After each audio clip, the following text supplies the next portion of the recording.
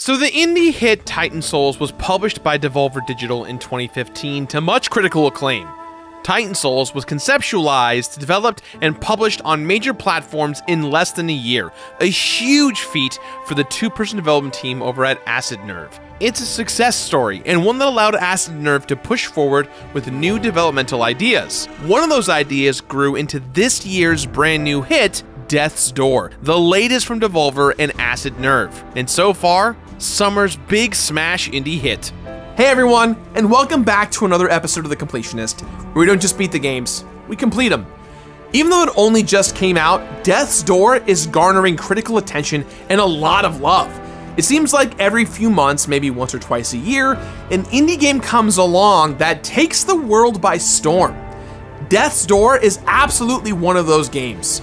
I love featuring indie games here on the channel, but I rarely get to do so nowadays based on the whims of the almighty YouTube algorithm, New Game Plus aside.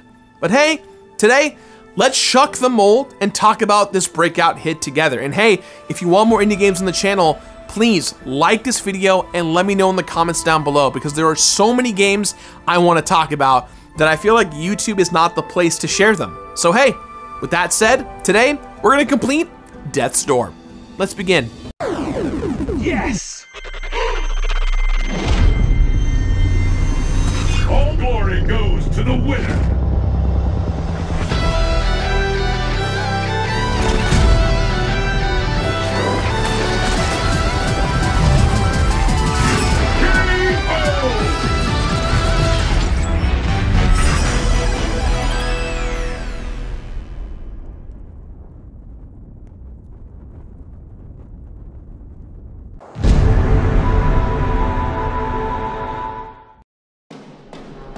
Sometimes the reason one indie game takes off over another is inscrutable. Some games are amazing, but still don't find an audience until years after their release. But with Death's Door, that is not the case at all. This isometric, atmospheric, finely tuned action game has been blowing up on Xbox and Steam, and it only just came out a week or two ago. And it's easy to see why. Death's Door takes a few simple ideas and executes them perfectly. It's a game that feels purposeful, pointed, and sharp. Developer Acid Nerve also created the extremely focused Titan Souls. And though Death's Door is similarly focused in its ideas and design philosophy, it's a much more ambitious game. Rather than the pixel art, one-hit kill boss gauntlet that made up Titan Souls, Death's Door takes inspiration from other isometric action and puzzle games and puts its own spin on them. Death's Door begins in an otherworldly train station. Our Crow-tagonist emerges into a black and white world, a broken down bureaucracy where one of their first days, possibly,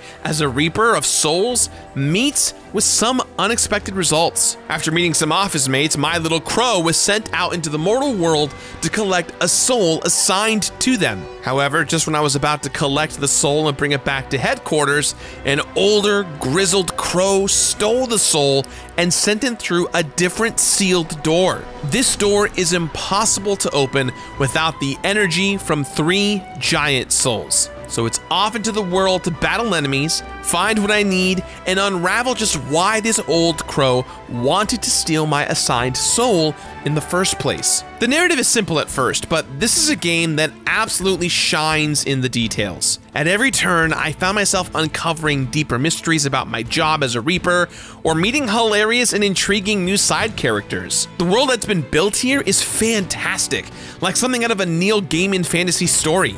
Characters are wry, witty, and instantly iconic. Who couldn't fall in love with Agatha the Typist 5 seconds after meeting her? Who couldn't meet my man Pothead and not determine that he's awesome? Also, do you think he and the Onion Knight from Dark Souls are pals? I think they're pals. I think the reason why that Death's Door is striking a chord right now with many is that it isn't afraid to take inspiration from other games and do something different with said inspiration. There is intense combat featuring dodge rolls and melee strikes similar to that of Hyper Light Drifter or Hades. There's a lot of old school Zelda in this game too, particularly in the rudimentary puzzle solving and item-based exploration, which locks certain areas behind unlockable abilities. There's even the teeniest bit of Souls-like here, in how areas loop back around each other and require a little exploration to find brand new shortcuts. If this sounds like a delightful smorgasbord so far, then buckle up, kiddos, because it gets better from here. I'll get back to gameplay in a second, but I want to take a minute to gush about the aesthetics of Death's Door. The monochromatic intro brought me right into a world of intrigue, but exploring the rest of the game helped me appreciate the contrast the developers were going for. Our little crow person is constantly going back and forth between the mortal world and that of the Reapers, and the vibes between those two realms couldn't be more different. The Reaper office is stifling, somehow feeling musty and ageless. The Reapers may be an institution here, but the headquarters feels like it's in need of a makeover. Something is clearly not right, and it's all conveyed with just a little bit of flavor text and a whole lot of atmosphere. Part of why I couldn't stop smiling as I played this game is the absolutely gorgeous soundtrack. David Fenn is not only the game's producer and sound designer, he's the composer as well, and he kills it here. The entire soundscape feels composed and purposeful, and seeing environments line up with musical choices is awesome. Special shoutouts to the Estate of the Urnwitch theme and the Underground Laboratory theme. Two wonderful pieces of music that make each area feel unique and special. Each piece of music felt much more powerful because going back to the quiet and somber Reaper headquarters was such a contrast. For a game focused on the endpoint of life, Death's Door is surprisingly lighthearted. I was reminded of the side characters in Hollow Knight, and how NPCs have side quests and dialogue that make them feel distinct. There are the office crows, but there are also several other characters out in the world who made me chuckle or even laugh out loud. I especially enjoyed meeting Jefferson, a squid who basically ratatouilles a person into cooking, all the while pretending that this is perfectly normal behavior. The office setting is wonderful, and I actually wish there were more machinations to be involved with here. I would love to see more of the day-to-day of what these crows get up to, watching office politics unfold as the big boss is nowhere to be found, and more things fall apart every day. But this is not a simulation game. The Office Death Crow Edition. It's an action game. Completing this game asked a lot of me, and I'm so glad that it did.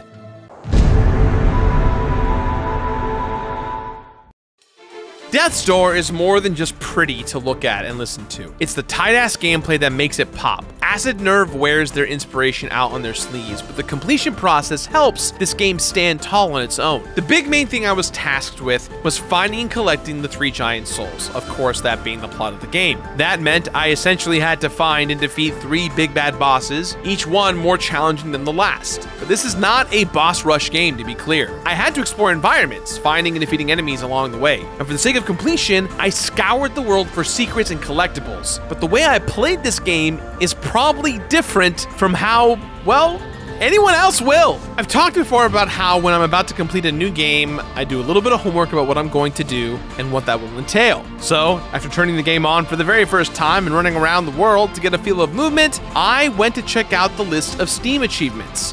One of them caught my eye immediately, the Academy of Umbrellas achievement, which required me to finish the entire game using only the umbrella as my weapon. Doesn't sound so bad until you look at the actual stats of the umbrella. Essentially, it's a nerf.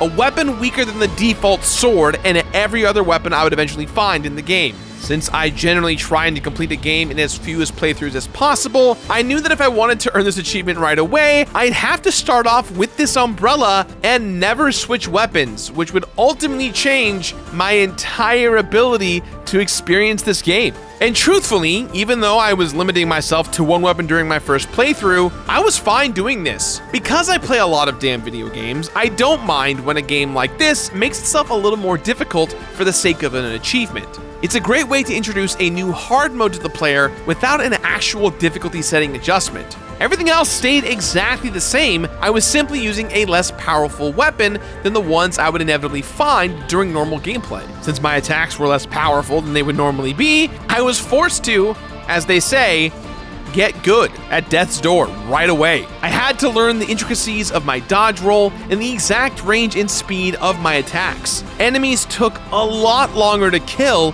so I had to take greater care not to take damage as they endured my assault. Umbrella only on my first one was probably the most unconventional way to complete this game. I don't think I'd recommend completing Death's Door this way, because after I earned this Steam achievement, I experimented with some of the other weapons I had found during my journey, and all of them are all awesome. The umbrella is a handicap, and I probably would have had even more fun by playing with different weapons as I found them rather than after I'd already beaten the game. As far as earning the actual giant souls goes, let me confirm that the boss fights are incredible, and I wanted more and more of them. Seems like with different giant souls, everybody wants to go to heaven, but nobody wants to die. Each character, all of them extremely well written, has their own issues with the Crow Reapers and will do everything they can to avoid having their souls taken and being laid to rest. Fighting my way to the bosses was incredibly satisfying, and actually battling them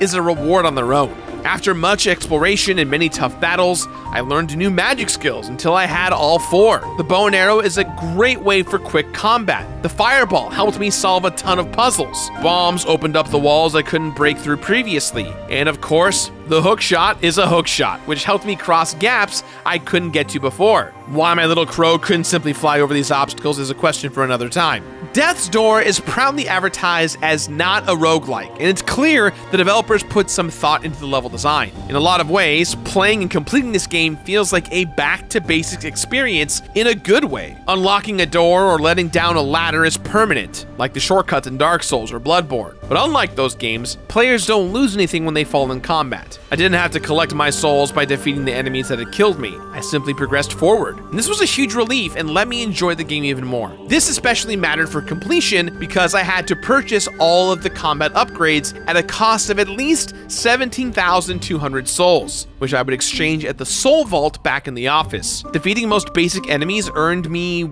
2 or 3 points at a time, and even the mini-bosses didn't net me very many points altogether. Death's Door isn't a very grind-friendly game. Finding masses of souls in secret areas turned out to be the best way to level up, but those are far and few between. The more I experienced, the more I appreciated the Zelda influence. I started off with a small health bar and magic meter. I came across shrines where I could find out what are essentially pieces of heart. Finding all 16 of them earned me extra hit points and spell slots. But Death's Door is surprisingly light on these shrines, and I was able to completely beat the game in all of the boss fights without upgrading my health really. Even for those dedicated to exploration, earning an extra hit point or spell slot feels like a real achievement because I had to go out of my way to do so. The way healing is approached in a combat-heavy game like this can make or break the experience. Death's Door handles this very uniquely. Throughout my journey, I found life seeds that I could plant in these big flower pots. Each pot sprouts a healing flower that heals for full health, but that flower can only be picked up once per area, and they regrow upon my character's death or entering and exiting the area.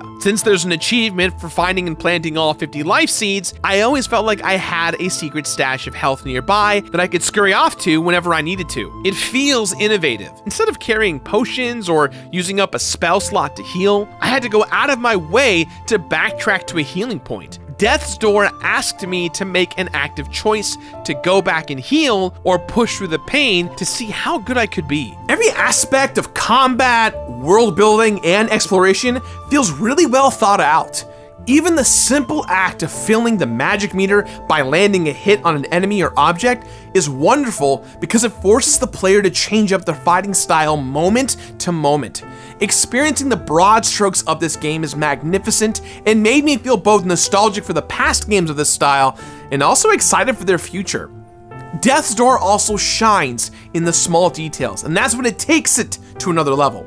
Death's Door is packed full of small yet impressive details, from well-written character moments, to animations, to cleverly designed gameplay. I couldn't stop smiling despite how grim this world was. These details help make the game stand out and are one more reason it's a smash hit. Seeing my little crow bob and tilt its head was incredibly adorable. The way the Lord of Doors sips from his world's best Lord mug made me laugh out loud. Every time I did a dang dodge roll, a few feathers would fly off. And of course, there's the now infamous interactive UI. If I'd sliced a sign in half with my dull purple umbrella, from then on, I could only read half the sign. Even though I mastered combat pretty early on, there were several battles that had me biting my nails. Earning magic spells required me to basically defeat waves of increasingly tough enemy combinations, and upgrading them forced me to battle a deadly boss in hidden locations. These upgrades are tough to track down, but if you're going down the Steam Achievement checklist, you have to do these fights. Like I said though, I found the combat to be really enjoyable, even with just a severely underpowered umbrella. There is a fair amount of backtracking to be had in Death's Door, and interestingly, no map to help the players. Not only did I have to keep track of where I planted life seeds and what shrines I had passed by, because I didn't have the right tool to reach them, I also had to scour areas for shiny things, the game's main collectible. Now we all know that crows and ravens love to collect shiny things and stash them away, and it's the same here, art reflecting nature. So I actually got word that the corvid family, which includes blue jays, don't actually have a preference for shiny things over other objects. My entire world just is kind of falling apart now. One thing I really loved is that for every shiny thing I collected, there was an actual representation of that thing in-game. Instead of just a menu screen full of stuff, I had to go to a desk and see all 24 of the trinkets and baubles that I had found throughout my playthrough. It isn't much, but there is something really satisfying to me about when collectibles actually show up in the game versus just a checklist. The post-game felt almost like a whole new experience because I actually had the chance to experiment with some different weapons. I loved the big chunky greatsword, but I also appreciated that the rogue daggers are basically one long tribute to Eileen the Crow from Bloodborne. Death's Door has one final surprise up its sleeve. After beating the final boss and letting those credits roll, you will be treated to a short post-credit scene showing off a shiny thing being left behind by the final boss. Go pick it up and you will find a key. Now this key unlocks a bell tower, which, once rung, transforms the world into a night version of itself. Without getting too spoilery, this adds a bunch more to the game. You've got additional encounters, more puzzles to solve, and achievements to get. It all culminates with you earning the true ending. It's a surprisingly large post-game for a game of this size. I constantly felt like I was earning things as I crossed them off Steam achievements, and honestly the only thing that really tripped me up was maxing out my abilities, since grinding for souls is really hard to do in this game. I filled out 20 slots total, from strength to dexterity to magic. There aren't any achievements or bonuses tied to maxing out everything, but I feel like I should just in case. For as densely packed as Death's Door is, with great combat and satisfying collectibles, it's also a short experience. I completed this game in about 15 hours from start to finish. There is definitely backtracking, but not as much as you might anticipate. Earning all 24 achievements was a tough task, but also an incredibly satisfactory one. Bosses are memorable and really unique, and I would love to see more stories told in the universe of Death's Door. Death's Door is such a great time. The game never holds your hand, but it also doesn't demand too much of the player. It's tough, but nowhere near overwhelming. Rather than punishing players with difficulty spikes or really obtuse puzzles, I felt like I was constantly progressing. The completion process was similarly satisfying, always making me feel like I was earning something cool for my efforts. There's a real aura of mystery in the world, and even something as simple as going around a corner that I didn't think was accessible and then finding a shrine, that felt special. Death's Door didn't exactly come out of nowhere by any means, but it deserves the spotlight today that it's getting. So, with that in mind, guys, I give this game my completionist rating of complete it. Complete it!